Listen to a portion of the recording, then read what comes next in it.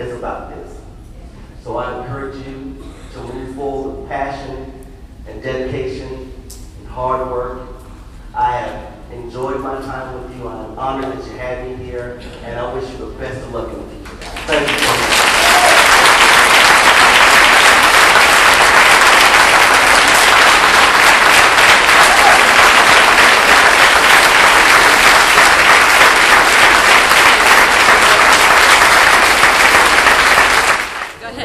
Okay.